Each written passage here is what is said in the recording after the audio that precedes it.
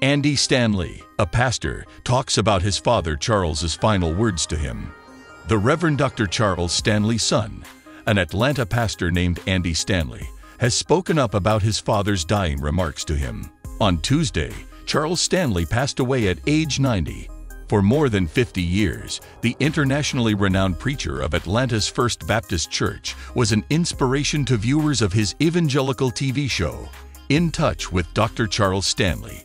Andy Stanley, his son, now serves as the senior pastor of North Point Community Church. Andy Stanley claimed in a social media post that his dad asked him to pray for him at the end of every visit in their final weeks together, which of course I did. Andy Stanley typed, "I was, as the saying goes, on my knees beside the big leather chair he was confined to for the past several months."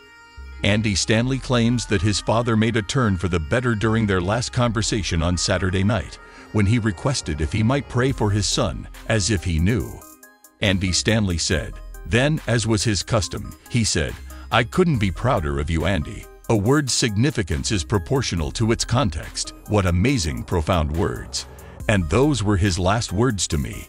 Andy Stanley has declared that he will grieve the loss of his dad every day until the day they are reunited in heaven.